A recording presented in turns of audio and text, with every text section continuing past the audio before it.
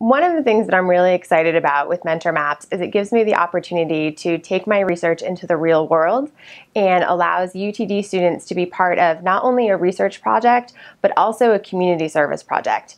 And it's going to allow us to take the best things that we know about delinquency prevention and really implement it in a meaningful way. Every day, 7,000 students drop out of high school, and that adds up to 1.2 million students over the course of a year that leave school and they never come back.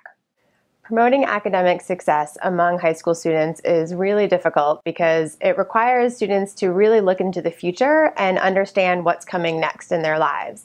And that's not something teenagers readily do. They don't always have access to people to help them. And that's one of the places that mentoring can really make a difference, is because it helps students prepare for the future, maybe think about things that they wouldn't be thinking about otherwise. By utilizing Pluform.com's developmental tools, UTD's expertise in delinquency intervention, and program evaluation and implementation, as well as monitoring and insight from my team, both Pluform.com and UTD are committed to protecting the privacy of all participants involved.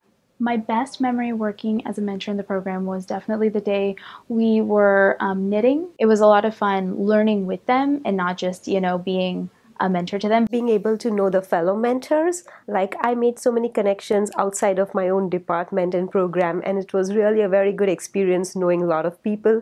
And the other is working with students. I would say one of the most rewarding things was seeing the growth in both the mentors and the mentees.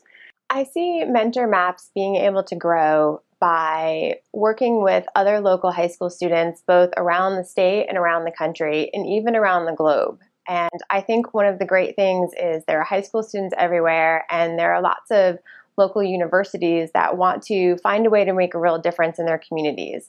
So I see this as a beginning for Mentor Maps to really start a mentoring movement. I think getting Mentor Maps funded is the opportunity to take 20 years of my life experiences, 10 years of research, and implement it into a real meaningful program that allows me and my UTD students to take research, best practices, and give back to the community.